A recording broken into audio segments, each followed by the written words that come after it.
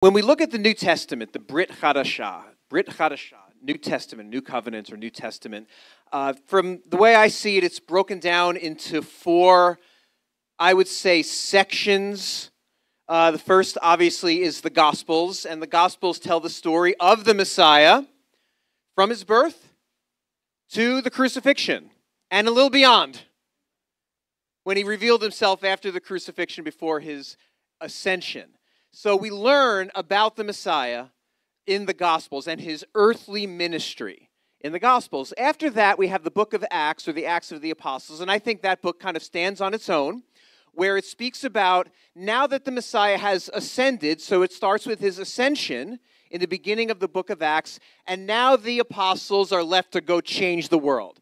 And we see them in the book of Acts going out and sharing about Yeshua and saving geographies and starting up communities, Messianic communities or churches, all throughout Asia Minor and around the Eastern and Central Mediterranean. So we see that the book of Acts is after the story of Yeshua in the Gospels. Now we see them sharing the story of Yeshua around the area.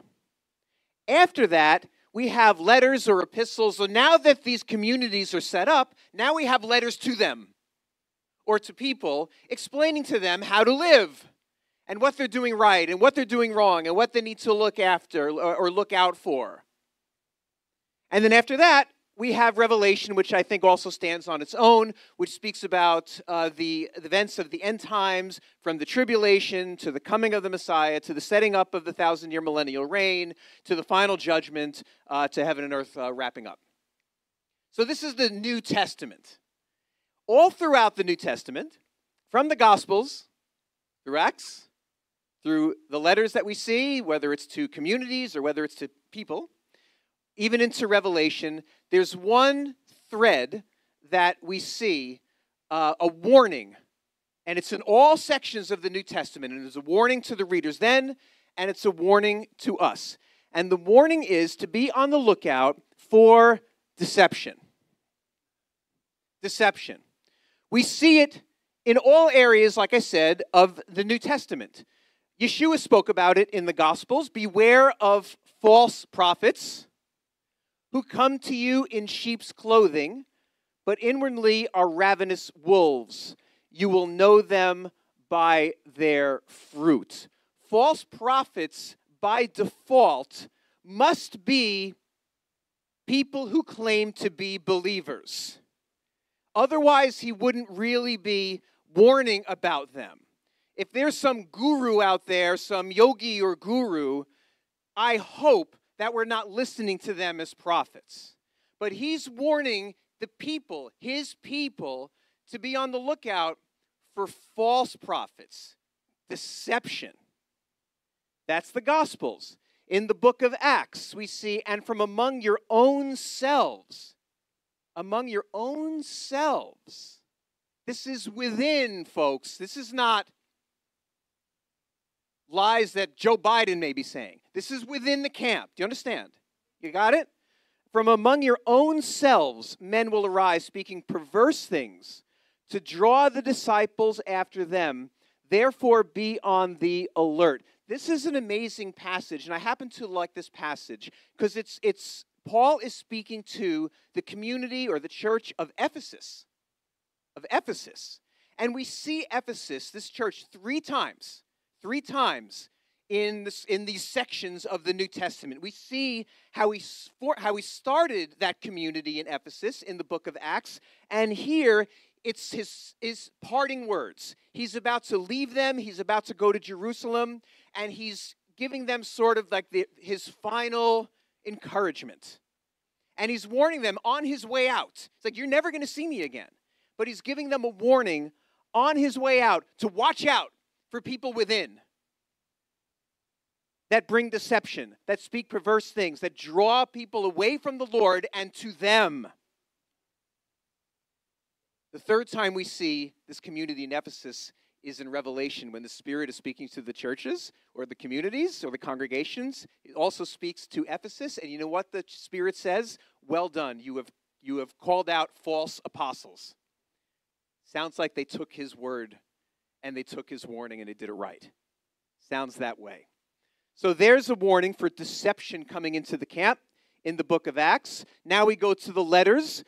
This is Paul speaking to Romans. I urge you, brethren, keep your eye on those who cause dissensions and hindrances contrary to the teaching you learned, and turn away from them. So Paul brought forth to them a pure faith in the Lord. But there are others that came in that want to complicate it, that cause dissensions, that put blockages in front of people to get in the way of this simple, beautiful faith that the Lord died for your sins, and to come into relationship with God through that. Keep your eye on those who cause these dissensions and hindrances. All the way into Revelation, this is just one example. It says some of you hold the teachings of the Nicolaitans. Now, we don't know who the Nicolaitans are. I know there's some folks that think it's Santa Claus. But it's probably not. If you take Nicolaitan, now I'm not an expert in this language, but what I heard is that if you take Nicolaitans, it's Nico is like conquering, and laity, like almost like being like abusive to the laity. I don't know if that's what it is. That whoever they were, we lost that essentially to history, but we do see the Spirit saying to that community, watch out. Watch out. Deception has entered in to the ranks. And so again, we see it in the Gospels, we see it in Acts, we see the warning in Acts, we see the warning in the letters, and we see the warning even in Revelation. Now, there's one particular time frame. Now, this is always written to everybody. It was written to the people of that time. When Paul writes to the Roman congregation community, he was speaking directly to them, but it's also for us. It's for everybody, for all time. The Bible is eternal. It's beyond time period. In the beginning was the Word. So that divine word, his holy word, is throughout time. So whether or not it was written before, it really was written before. It's for everybody. It was for them. It was for us. It's for our children. It's for everyone. But there's one particular time period that it speaks about when deception will arise. Now, we know deception is going to be in every generation, but the Bible makes it very clear that deception will arise at the end times. And it's one of the signs of the end times that we're going to see deception. And we're going to see it also in all the different areas of the New Testament. So in 1 Timothy, this is Paul's letter to his disciple Timothy. But the Spirit explicitly says that in the latter times, some will fall away from the faith, paying attention to deceitful spirits and doctrines of demons. We see Peter writing, know this, that in the last days, mockers will come with their mocking, following their own lusts. You know, when we come into relationship with the Lord, our own desires, our own quote-unquote lusts, they're supposed to die. Our life in the Lord is not a life of self-gratification. It's a life of denial, people. It's a life of denial. That was my Ross Perot. No. It's a life of denial. It's not a life of I get what I want. I don't do what feels good. It's a life of denial. That's what it is. You come as you are. I don't care how you come. You come. As sinful as you are, whatever you're doing, wherever messed up you are. He loves mess-ups. That's why we're called Messianic. Because we're mess-ups. But you don't stay that way. The goal is to come as you are, but you don't stay as you are. So when you come following after their own lust, they're not following the Lord, because the Lord causes our own internal lust to die daily, every day. Now it seems, and here's Yeshua himself talking about the end times, false messiahs and false prophets will arise and will show great signs and wonders so as to mislead, if possible, even the elect. Now, I know some people say, well, the elect won't be deceived because he threw in that's if possible. Well, maybe that's true or maybe it's not. But what it's trying to say is that these false prophets of the end, it is possible, like meaning it's going to sound close to the truth, but it's not. It's a lie. And when we put it against the Word of God, if we really put some of these things against the Word of God, is it really prophetic? Or is it a lie? You know, if you go a little bit off, if you want to get to a certain direction and you go a little bit off from directly, a direct line to where you want to go, if you go a little bit off and you keep going, you're going to wind up way off. Way off. Now, the disciples, the apostles, all throughout the New Testament, man, they had it rough. And it really boggles my mind how quickly it happened. Because the faith in Yeshua is so beautiful and so pure, it did not take long for many deceptions to arise. They speak about many of them from the Jewish side, from the legalistic side, causing Gentiles that you have to get circumcised to keep all the law to be saved. From the other side, saying we don't need to do anything because this grace covers, we can just live the way we want. From humanism, from Hellenism, to all these different types of influences that came in sexual perversion. All these things come into the community, and they had to deal with all of them. I only have to deal with a couple of you knuckleheads.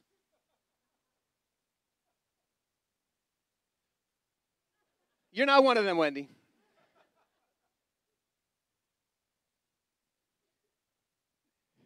But they had to deal with so many twists of the truth. And they had to address it. And I think they did. I think that the writers of the New Testament letters had to deal with so much deception. Why? For our benefit. So we can be aware of all these things. We may only, like in a congregation, we may deal with one or two knuckleheads, but we get the whole list of them in the New Testament that they had to deal with. Why? So we can learn from it. So it's very important that we understand that there is a lie out there. And as we approach the end, and I believe that we're in the end times, totally. And,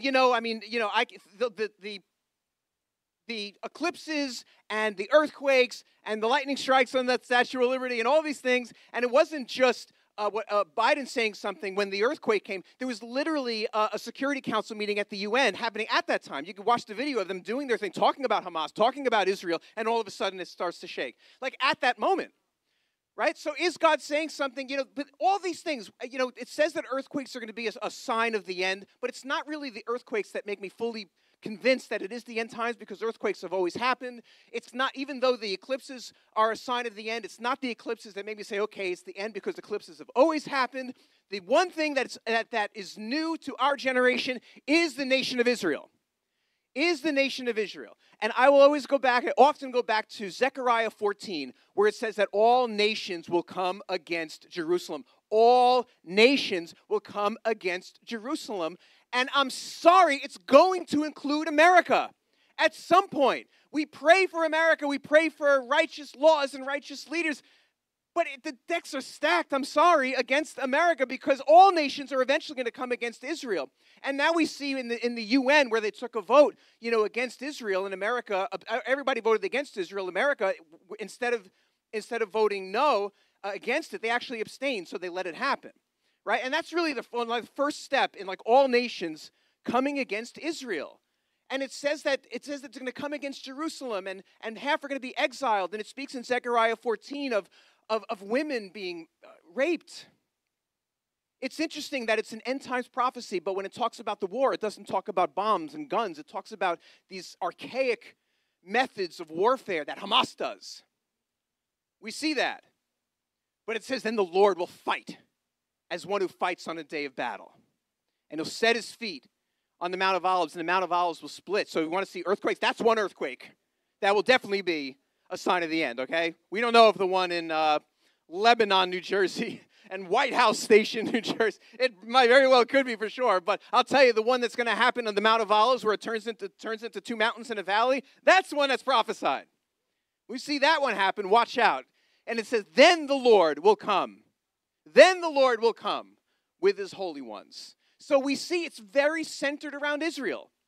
So it doesn't matter the earthquakes and the eclipses that happened pre-1948.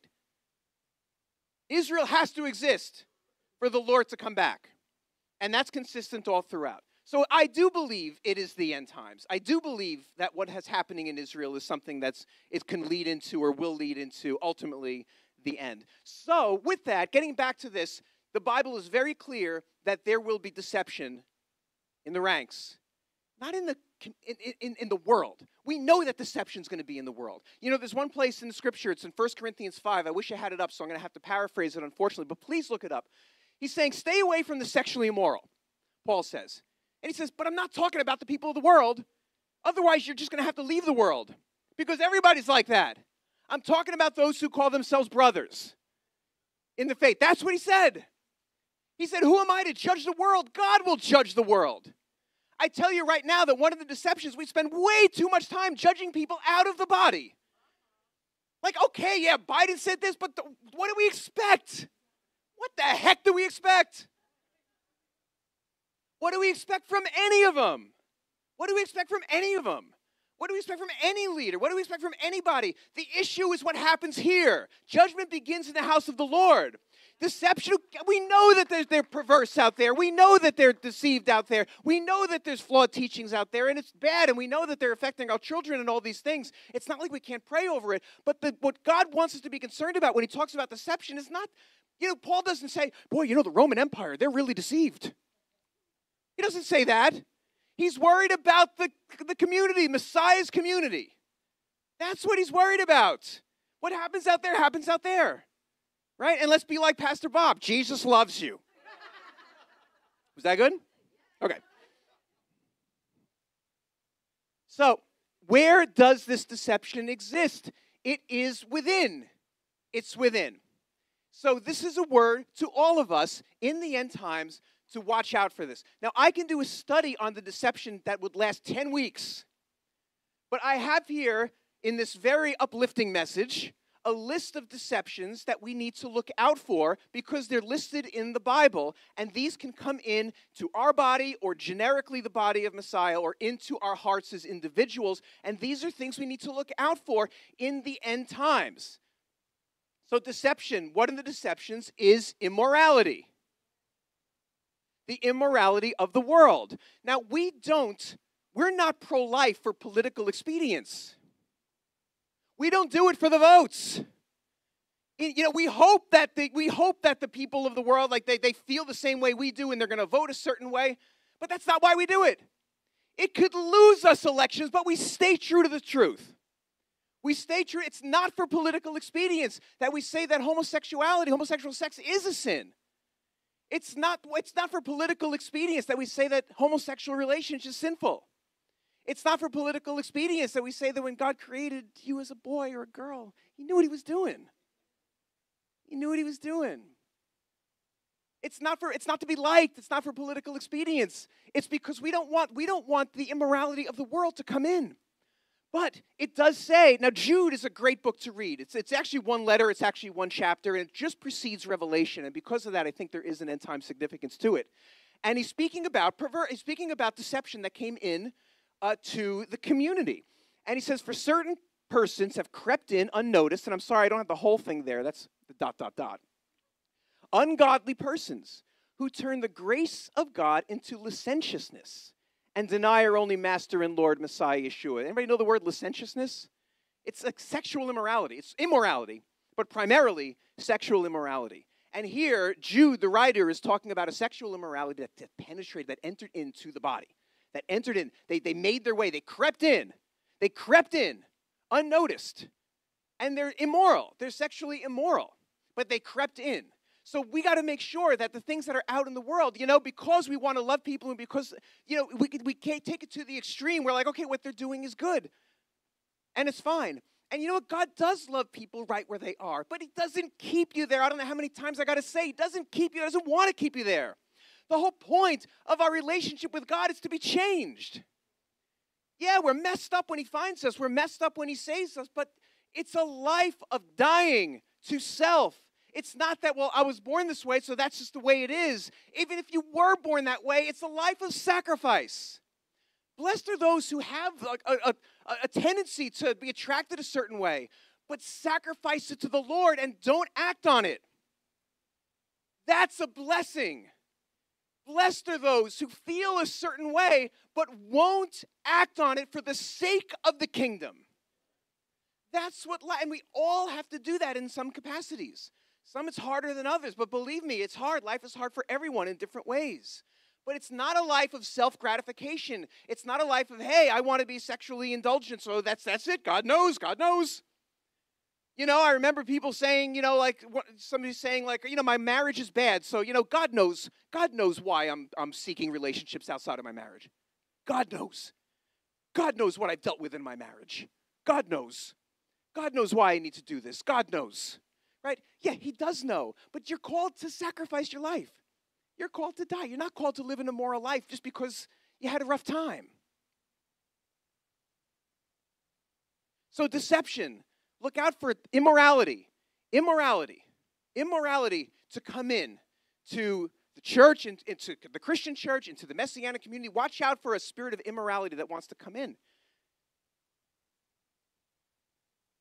Deception, a different gospel. You know, it says here, I am afraid that as the serpent, this is in 2 Corinthians, as the serpent deceived Eve by his craftiness, your minds will be led astray from the simplicity and purity of devotion to the Messiah. I love that. Not the other part, but the simplicity and purity of devotion. Simplicity. The faith is very simple. We're messed up. He's perfect. And he took our sins upon himself so we can be set free. And then we're transformed into his image. What does it mean to be transformed into his image? What does it mean? That we grow a beard and long hair? I amend the long hair too, believe you me. Not that Hulk Hogan hair, you know, with bald on the top and long on the bottom. But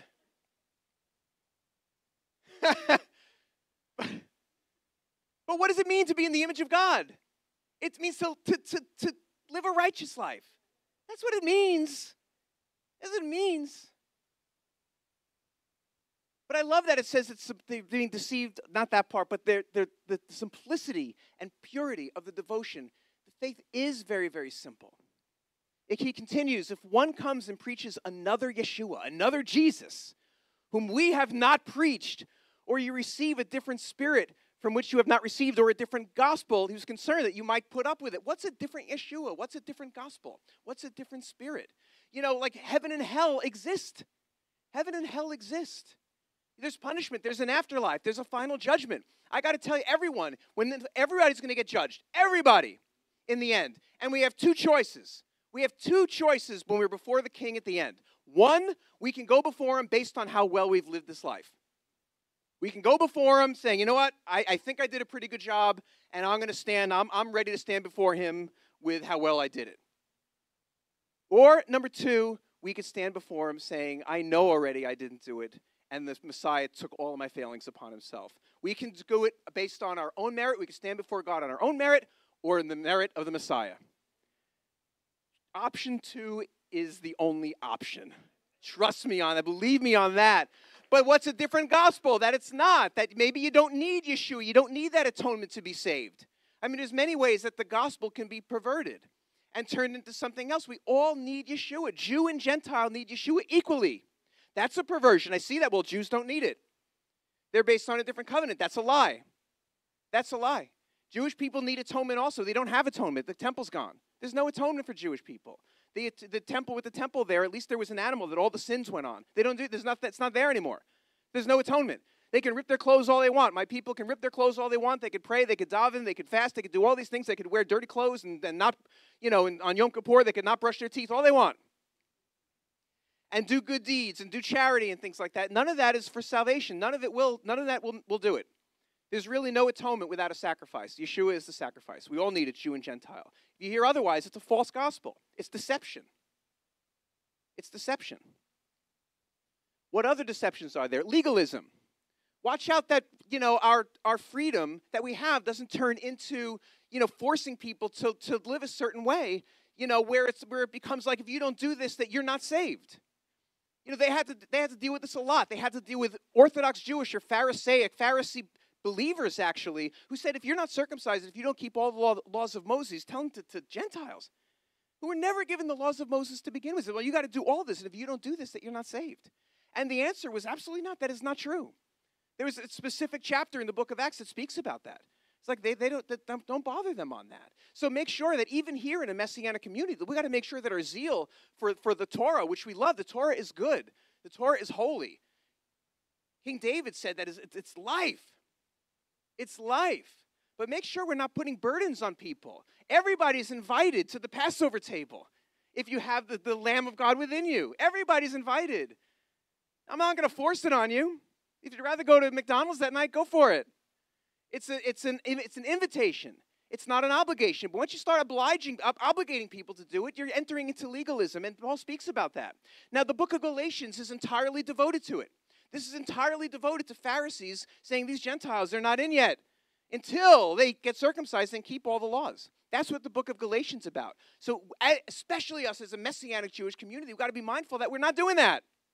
As much as I would promote, Passover and all these things, or keeping kosher even, as much as I do it and would promote it and say it's a blessing, I'm not forcing anybody. I'm not forcing anybody. Everybody needs to be convicted in their own minds of these things. And the other side of it also, it didn't take long for deception to come in, even in the Christian side. When we look at some of the early Christian fathers, Paul was like, kingdom of God is not about eating and drinking. Don't let, don't offend the Jew, don't offend the Greek, right? Like, he kept everything very balanced. Paul did a great job in keeping everything balanced, but all of a sudden, it's like one generation with the apostolic fathers, like, no, we can't do that. We can't keep the Sabbath. We can't keep Passover, right? They have to come and do it our way now. It's got to be on Sunday. It can't be on Saturday. That was a deception. That was not right. It's not consistent with Paul's teachings. And it's deep in Christianity today. It's not right. It misses the mark on the Jew and Gentile together. I'm not saying they're forced, but they're invited. And don't tell a Jew not to do it, right? Like the early church fathers did. So that's a deception. And another deception is anti-Israelism. Now, the scripture I have here is a little arcane, I guess, but it says in Revelation, it says, you have there some who hold the teachings of Balaam, who kept teaching Balak to put a stumbling block before the sons of Israel. So some people were doing that, to have them eat things sacrificed to idols. So I guess eating things that were unkosher was important even in the book of Revelation, so just saying. And to commit acts of immorality. So there were people there in this church where they were putting stumbling blocks before the sons of Israel. So again, we got to make sure also from the Christian side that we're not putting stumbling blocks before Israel. Because so much these days is that the Jewish people aren't rejecting Jesus as much as rejecting a Christianity that says all these things you don't have to do anymore. And it's so dumb to a Jewish person. Why are you telling me that Jesus saved me from keeping Passover? I love Passover. I don't get it. Like, why did Jesus save me from keeping the Feast of Tabernacles? That's a joyous holiday. Why would he take that away from me? I don't even understand it. So you know what I mean? And then we say well, okay, well, Jesus, you don't have to keep the laws anymore because he died on the cross. Well, which laws don't we have to keep? Like, don't kill? How about don't tithe? So if the hard ones still remain, and you're saying that the only ones he took were the easy ones, like what you wear and what you eat and when you celebrate, is that the only thing he put on the cross? Like, if that's the case, then his sacrifice is very minimal. Something wrong. Do you understand? There's something wrong in the teaching. Something's not right. Something's not right. And we have to make sure that we're not putting stumbling blocks in front of the Jewish people. And if we do, that's a deception. That's an end times deception. Another deception, false prophecy. False prophecy. So the scripture I have here from Yeshua, many will say to me in that day, Lord, Lord, did we not prophesy in your name? I mean, these aren't Buddhists, okay? Right? These aren't people that have some other religion. These are people that called him Lord. Lord, did we not prophesy in your name? And in your name cast out demons, and in your name perform many miracles. And we know what he said. Get away, I never knew you. You workers of lawlessness. Right? So what are the things that they were doing? They were prophesying. They were prophesying. The Lord didn't know them. What were they doing? They were casting out demons. They were deliverance ministers. The Lord never knew them. What were they doing? They were working miracles. They were miracle workers. The Lord never knew them. It is so easy. Let me tell you something. It is so easy to prophesy if you want to. It's so easy. All you got to do is say something nebulous, something unclear, and there's no accountability. You know one way to test if there's a false prophet? If that prophet is repenting when his prophecies are wrong. Because if you're just going to move on to some other prophecy, and you don't hold accountability for what you said that didn't happen, you know, the Torah gives a very easy test on whether a prophet is a true prophet or a false prophet. You know what the Torah says? If what he says doesn't come true, he's false. And how many prophecies are out there about government, about America, about all these things, anything that don't come true, and there's no accountability? Let me tell you something a little personal. 7 years ago, I was here, well, at Lighthouse. I was at Mishkahn, and I gave a prophecy 7 years ago, almost 7 years ago. And you know what I said? I said, in 7 years, a Christian denomination. This was a prophecy I gave. In 7 years, a Christian denomination is going to adopt Messianic Judaism as its expression. I said that 7 years ago. It's almost 7 years now. You know what? It hasn't happened yet. Now, you know what I could do? Well, maybe it's talking about me running a church on Sunday. Maybe it's Rabbi Peter. Well, that's not what I said. I said a major Christian denomination is going to adopt a Messianic expression. Maybe it'll happen by the end of the year, but I got to tell you something, folks. If it doesn't happen by December 31st, I owe you a repentance and the Lord for speaking out of turn. And hold me to that. Hold me to that. Don't just say, well, you know, maybe it was this or that, you know, because it's parabolic maybe. We have to be accountable. If prophecies come about, we have to be accountable. Prophets have to be accountable. Have to be accountable to the things they say. That's what taking the Lord's name in vain is. Thus saith the Lord, and it wasn't the Lord. That's what taking the Lord's name in vain is. And that's what's coming about in this age. And how easy is it, because it tickles our ears, and it's like, oh yeah, I agree with that, to just agree with it, but it's nothing but humanity. It's nothing but a lie. It's nothing but a lie. So many cases, so we just need to be mindful. One thing we can do is, if somebody gives a prophecy or a teaching or a word or an instruction, like, does it align with the Word of God? Like, does it align? Or not?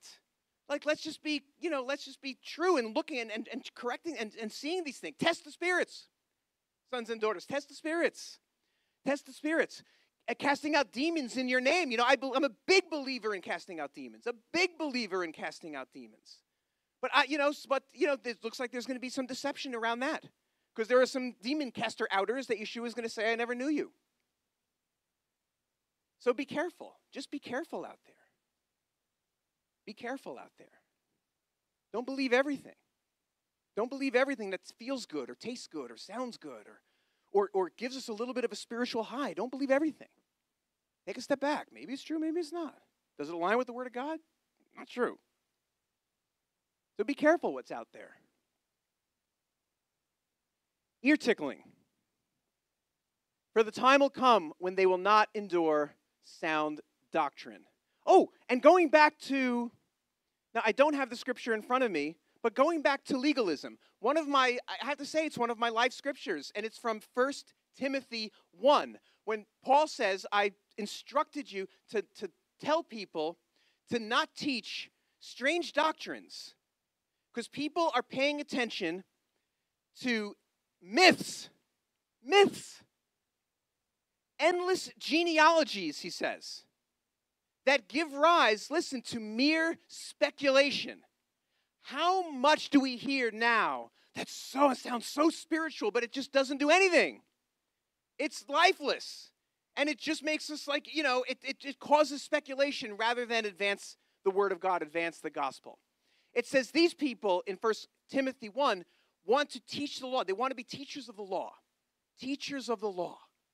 But they don't know what they're saying. They don't know what they're talking about. This is the deception of the end times. And I tell you right now, as a Messianic rabbi, there's many Torah teachers out there that have no clue what they're talking about. Their words are lies. Oh, we know the right way to keep the holidays. We know the proper days, and we know the proper way to say the name of the Lord. And the Jewish people don't believe all that stuff. Don't believe it. It's exactly what Paul is saying. That there's people out there, they want to be teachers of the law, but they know not what they do. They don't know what they're talking about. They don't know what they're talking about. They think they do, but they don't. It's an end times deception. This is a glorious message. Come on, somebody. Where am I? False prophecy. Ear tickling. So the time will come when they will not endure sound doctrine, but want to have their ears tickled They will accumulate for themselves teachers in accordance to their own desires and will turn away their ears from the truth and will turn aside to myths. My God, help us, Lord. Help us, Lord. I mean, how much now of the messages that we hear is just ear-tickling messages?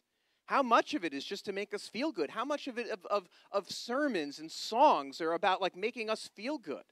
And just less about worship, less about sin, less about dying to flesh, but just more about making us feel good. More about like the purpose that we have in our lives. And that's it. Everything's purpose-driven, purpose-driven, purpose-driven. And I'm not saying that that's bad. I'm saying we need to throw all that out. There's a message in the purpose-driven there's good message in that about God's purpose and our plan for a life. There's a biblical message, but when it comes all of that, it's ear-tickling. When it's all of that, and it's not about how we're living our lives, and it's not about dying to flesh, and it's not about, sin in our lives and repenting from sin in our lives, then it's just ear-tickling. It's ear-tickling. And believe me, that's out there now. It's all throughout the megachurch market. It's all throughout. Ear-tickling messages. So be careful of that. And what else do I have? This is the last one. So humanism. So in Colossians it says, see to it that no one takes you captive through philosophy and empty deception, according to the traditions of men, according to the elementary principles of the world, rather than according to the Messiah. The world, they do things the way they do it. But it's not. We're not part of that. We're in it, but we're not of it. We're part of a kingdom. And the laws of the kingdom and the reality of the kingdom are different from what's out there. And it may seem very true, and it may seem very academic, and it may seem very intellectual. But if it's not of the kingdom, if it's not of the Word of God, then it's their stuff. It's not our stuff. We are members, we are citizens of a kingdom. And when that permeates into us, and this is things that Paul had to deal with, right? We had Greek philosophy and Hellenism that came in that was trying to penetrate into the early believers. We see that historically. And it's the same thing today.